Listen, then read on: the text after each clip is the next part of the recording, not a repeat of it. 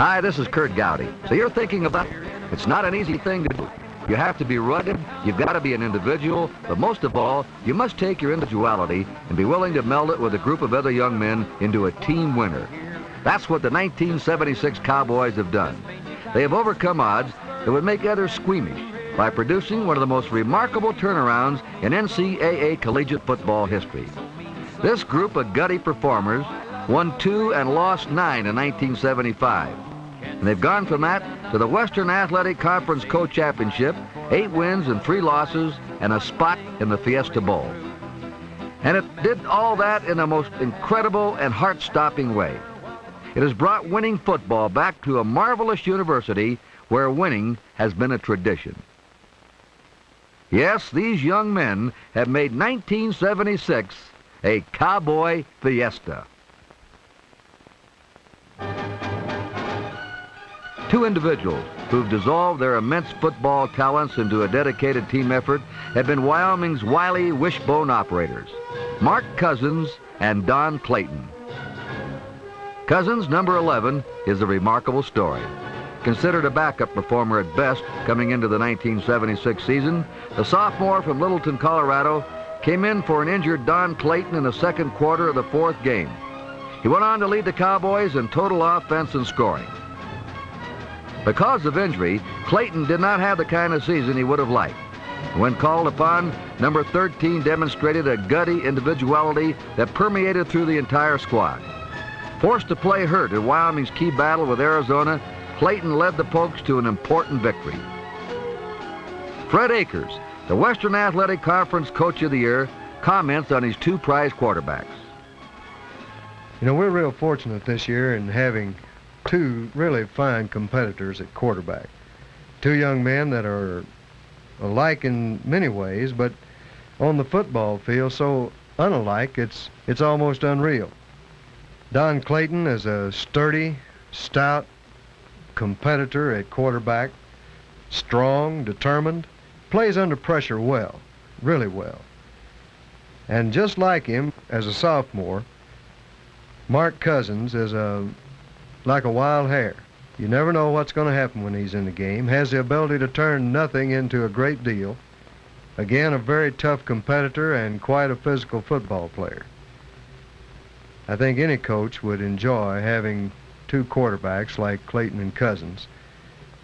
Either one can come off the bench and turn a football game around. Either one is going to be there when you need them. It's a pleasure to coach them. Another key member of Wyoming's wishbone backfield is senior Robbie Wright, number 43.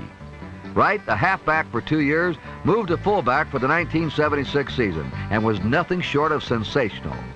The world's smallest fullback, he weighs just 180 pounds and stands 5'10", gained over 700 yards to lead the Cowboys in rushing.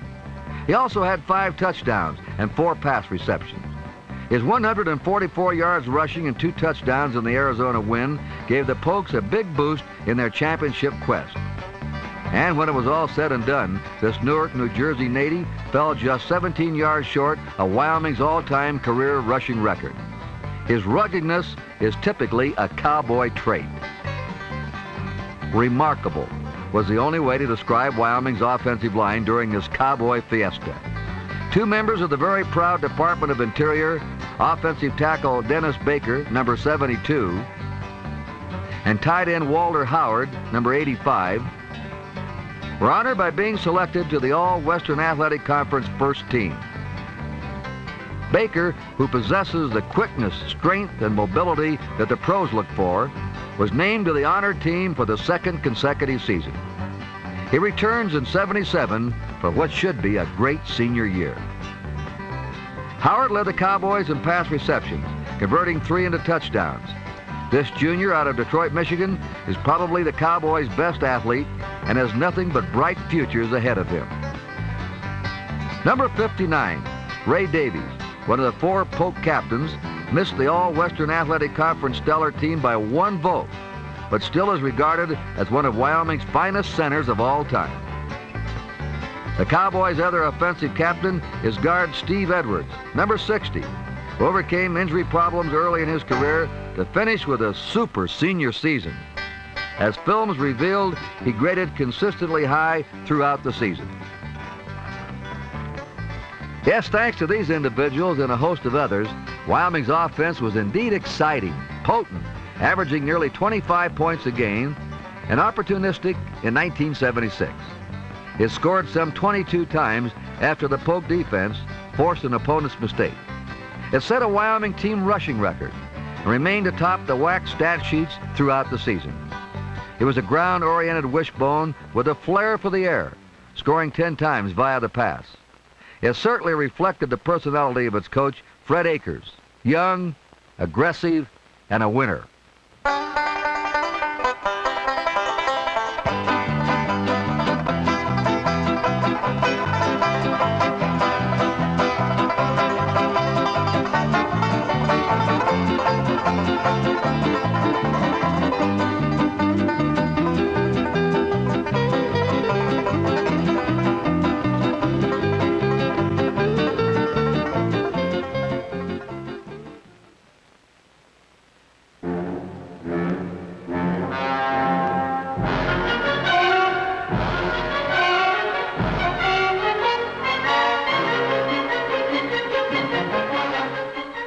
Wyoming fans believe there's only one way to play defense, viciously.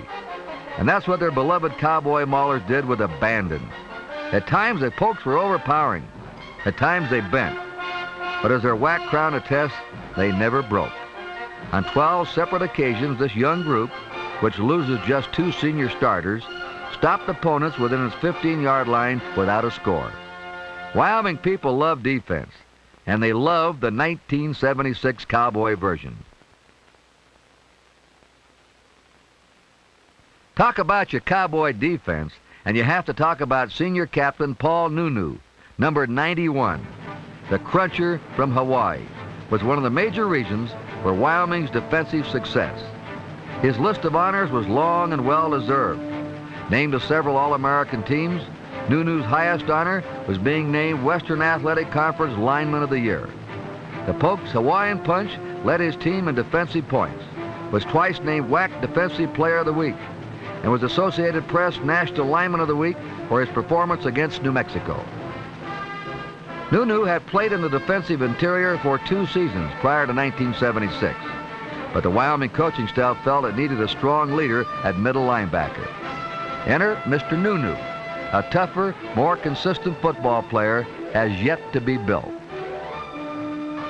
Anything anybody does has to come from the heart, or there is little chance of success, says the other Cowboy defensive captain, Kevin McLean.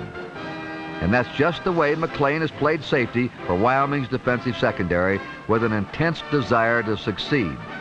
Number 36 may be one of the Pokes' guttiest performers ever.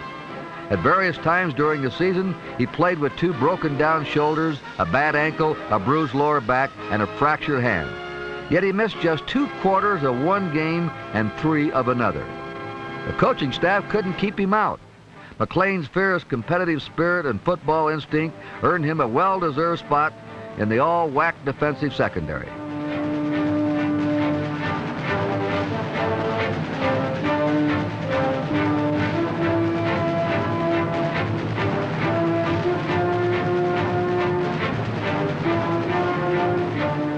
Many thought the 208 pounds next to defensive tackle Ray Stawai's name in the football program was a typographical error. It wasn't. Probably the smallest tackle in the league, number 61 had to be the quickest. After the season he turned in, all-conference recognition was a foregone conclusion. He was among Wyoming's top defenders in defensive points. Included in his totals were 9 tackles for losses. His tremendous quickness left many an offensive lineman believing in ghosts. Wyoming's leader in sacking the quarterback was defensive end Francis Chesley. A walk-on who came to Wyoming to play baseball, the Washington, D.C. native made terrorizing quarterbacks a hobby. Big number 89 was one of the major factors in the tremendous improvement of Wyoming's defensive end play. Look out, quarterbacks. This one will be back to sack for another year.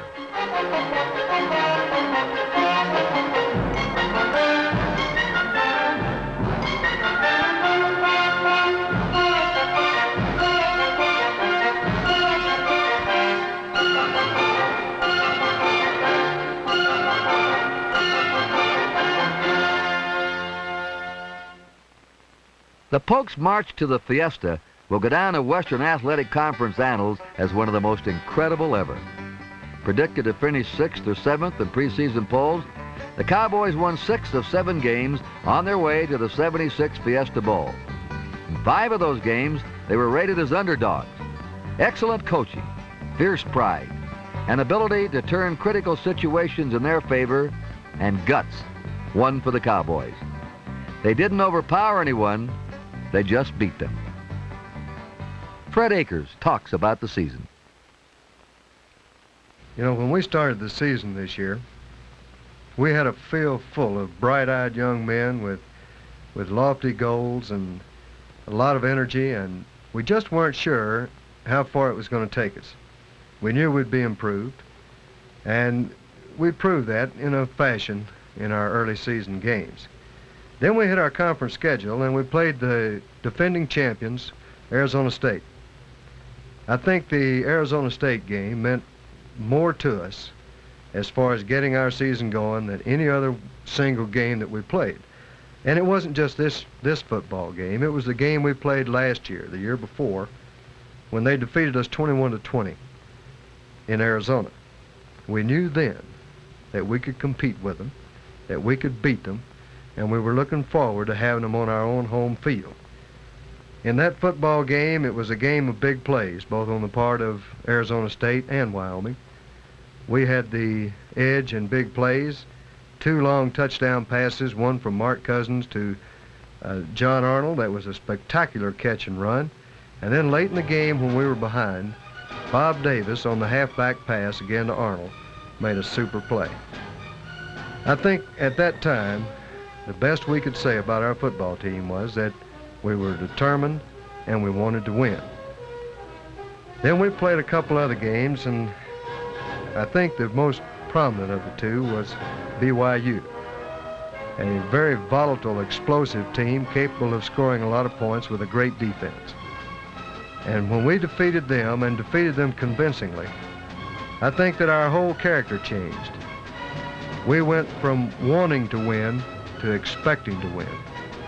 And I think that we took this out on the rest of our conference opponents. There were some great plays.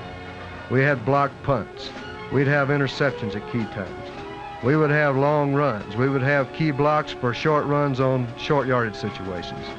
And I'll never forget that blocked punt against New Mexico by Mark Tullis that was covered in the end zone for a defensive score, because that to me represents our kind of football. Reckless, opportunistic, big play football.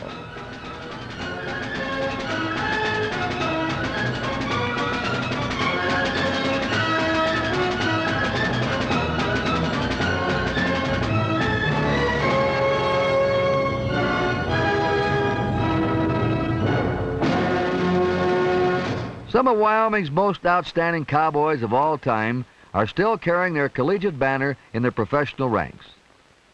Aaron Kyle, the Dallas Cowboys' #1 draft pick after his 1975 senior season, has done an excellent job in his rookie year.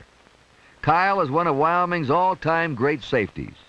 Another first-round draft choice from the 1975 Wyoming team is fullback Lawrence Gaines, now chewing up yardage for the Detroit Lions. The big freight train was a perfect wishbone fullback and earned all conference honors. Possibly the most famous of the Wyoming alumni knocks people down for the St. Louis Cardinals. Offensive guard Conrad Dobler, immortalized by Alex Karras on Monday Night Football. He played offensive and defensive tackle for the Pokes from 1969 and 1971. These and many others carry Wyoming pride wherever they go. Yes, it's something special to be a Wyoming Cowboy. Of course, it's not easy. Nothing worth sacrificing for ever is. The 1976 Wyoming Cowboys had a season that will be long remembered, one that made the hours of work and sacrifice well worth it. Come join us for your Cowboy Fiesta.